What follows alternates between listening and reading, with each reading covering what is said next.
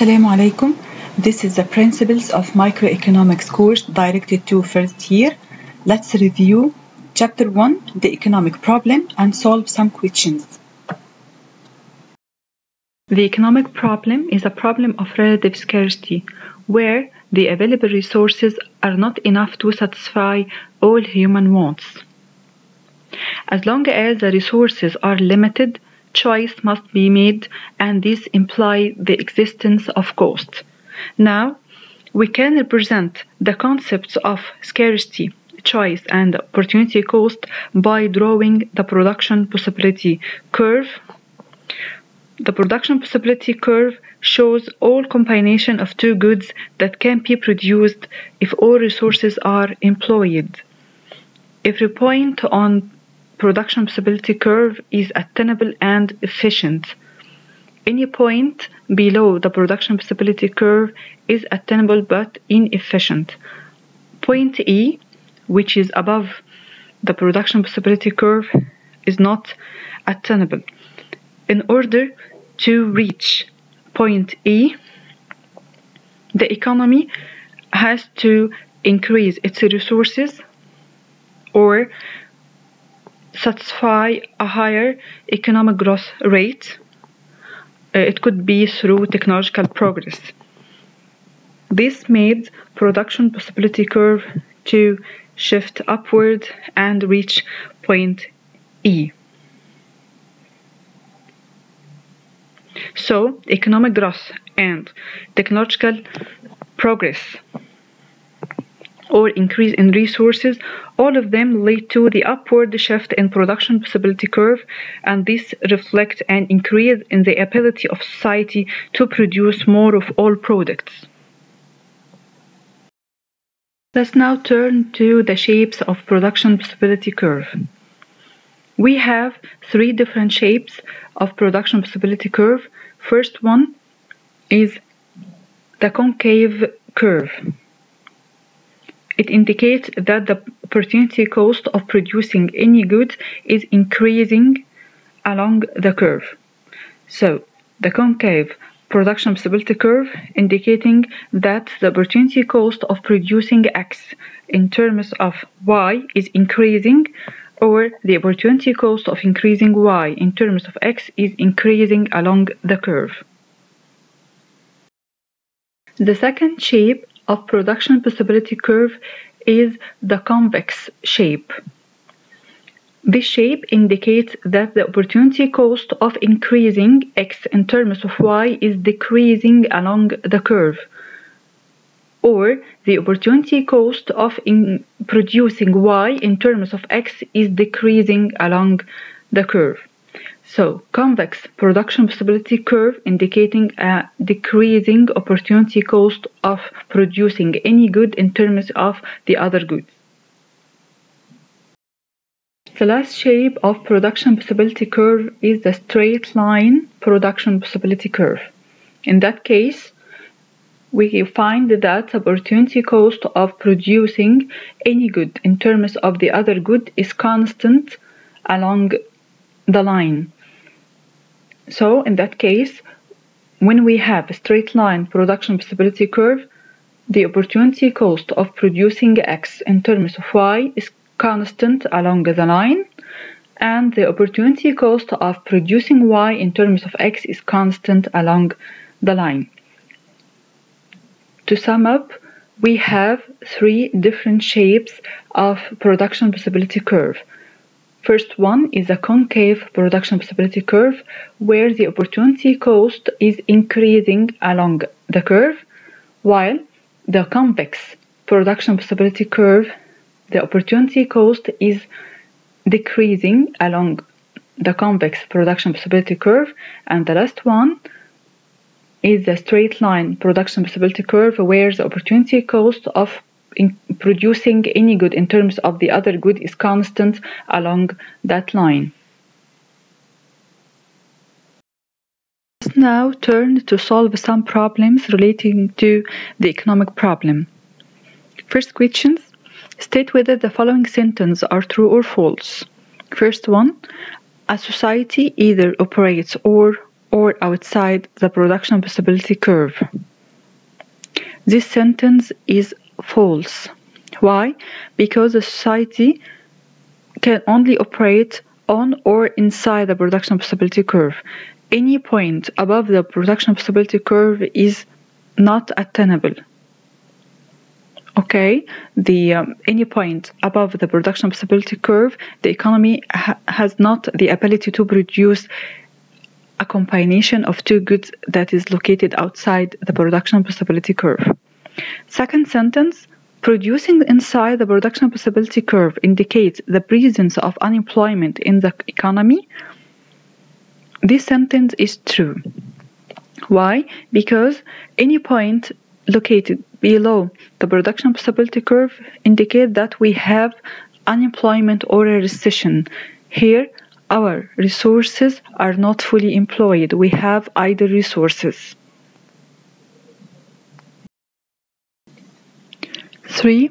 Point Z, which lies above the production possibility curve, represents a combination that is not desired by the citizen of the economy. This sentence is false. Why? Because point Z is better than any other point which is located on or inside the production possibility curve. But because of the scarcity of resources, the society cannot achieve such a point. So point Z is desired point, but not attainable because of the scarcity of resources. Fourth, an increase in the amount of resources will not shift the production possibility curve. This sentence is false because any increase in the resources of any economy would cause upward shift of production possibility curve where the ability of the economy to produce is increasing. Number 5, economics is a science that deals with the problem of absolute scarcity of resources. This sentence is false because the economics is a science that deals with the problem of relative scarcity, not absolute scarcity of resources. Number 6. Economics is the study of how to reduce wants to eliminate the scarcity problem. This sentence is false because economics is the study of how to use the limited resources in order to satisfy the unlimited human wants. Number 7. All combinations of goods inside the production possibility curve or on the production possibility curve are efficient combination. This sentence is also false because any point that is below the production possibility curve is attainable, which can be produced, but it's not efficient because the resources are not fully employed. We have idle resources, while all combinations of goods that is located on the production possibility curve are efficient combinations because the available resources are fully used or are fully employed. Now let's move to the second questions. Refer to the following table to answer the questions below. Here we are given a table consists of production of X and production of Y, and points A, B, C, D, E are combinations of two products X and Y. So there are points on production possibility curve. What is required? First, what does the point C means? Okay, point C, it is a point on the production possibility curve where 8 units of X is produced and 28 units of Y is produced when all resources are fully employed. Again, point C is a point on the production possibility curve where the society or the economy can produce 8 units of X and 28 units of Y where all resources are fully employed or fully used. Second, what is the opportunity cost of increasing the production of X from 8 units to 12 units? What is the opportunity cost of increasing the production of X from 8 units to 12 units? Here we are asked to determine the amount of y that is given up in order to increase the production of x by 4 units. So are moving from point C to point D, we are giving up around 8 units of y from 28 to 16. So the opportunity cost of increasing the production of x from 8 units to 12 units are the 8 units given up from y. Third, what is the opportunity cost of increasing the production of y from 16 to 36 units? Here we are moving from point D to point B. In this case, in order to increase the production of y by 20 units from 16 units to 36, we are giving up around 8 units of x from 12 to 4 units. So the opportunity cost of increasing the production of y from 16 to 36 units is the 8 units that are given up from the production of x. Let's move to the third equations. Consider the following production possibility curve.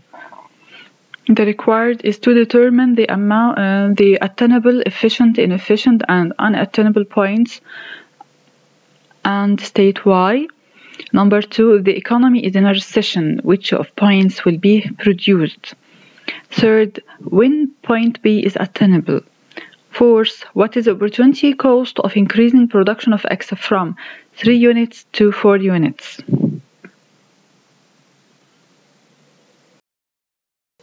Okay, any point along the production possibility curve are both attainable, which can be produced, and efficient, where all resources are fully used or fully employed. Any point located inside or below the production possibility curve, just like point A, is attainable because we can produce this point, but it is not efficient, it is inefficient point because we have here idle resources. So the attainable points are point A, point C, and point D. Attainable means it can be produced.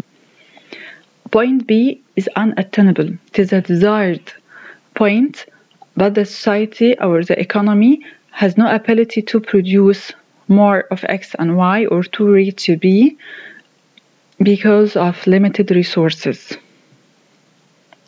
Point C and point D, because they are located on the production possibility curve, both of them are efficient points. Why? Because all resources are fully employed. Which point indicate that we have a recession or unemployment? This point is point A. Any point that is located inside or below the production possibility curve indicate that we have idle resources or the economy is in a recession. How can this economy reach to point B?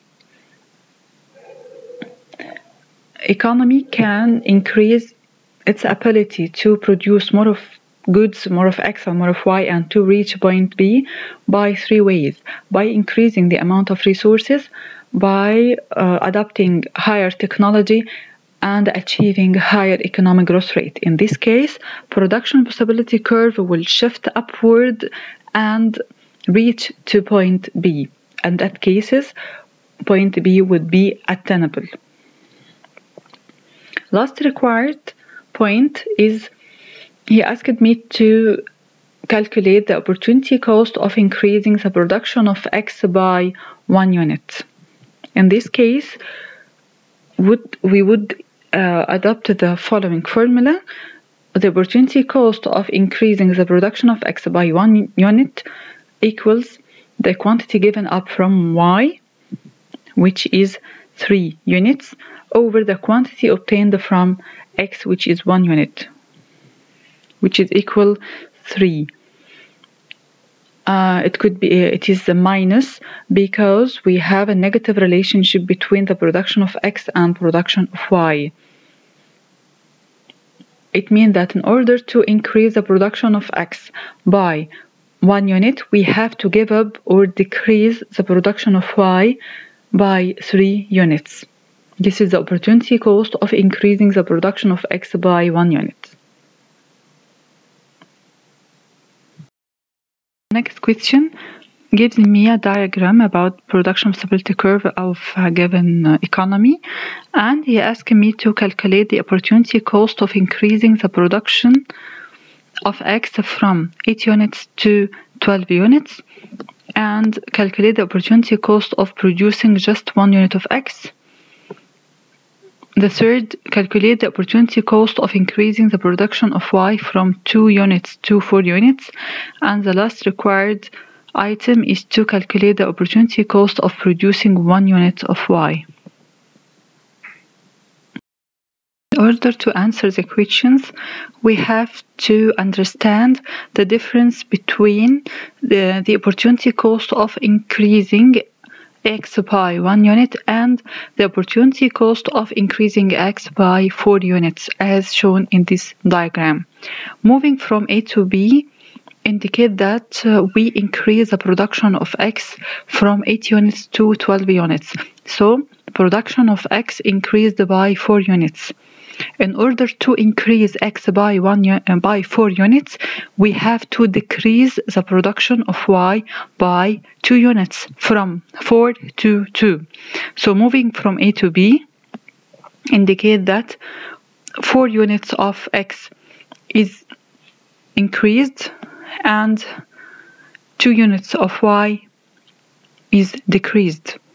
So the opportunity cost of increasing the production of X from 8 to 12 units is the 2 units of Y that are given up in order to increase X by 4 units. Again, the opportunity cost of increasing the production of X by 4 units is the 2 units that we give up from Y in order to increase X. While the opportunity cost of producing 1 unit of X is get by applying the following formula. It equals the quantity given up from Y over the quantity obtained from X, which is equal half. So in order to increase X by 1 unit, we have to decrease the production of Y by half unit. By the same token, in order to get the opportunity cost of increasing Y by 2 units, we are moving from point B to point A. In this case, in order to increase Y by 2 units, we have to give up 4 units of X. So the opportunity cost of increasing the production of Y by 2 units is the 4 units of X that are given up or decreased.